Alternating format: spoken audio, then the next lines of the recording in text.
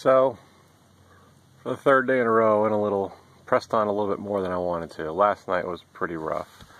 I was hurting last night, and I finally found this spot just big enough for my tent up on a saddle.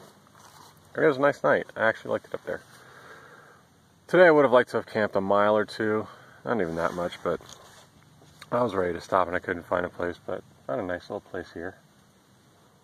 Tomorrow, fortunately, I should be able to make it to the Colossal Cave Visitor Center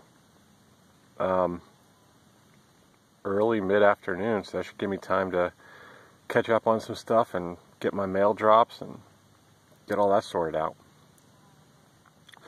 But it's been a really warm but pleasant day, and so far things are going well.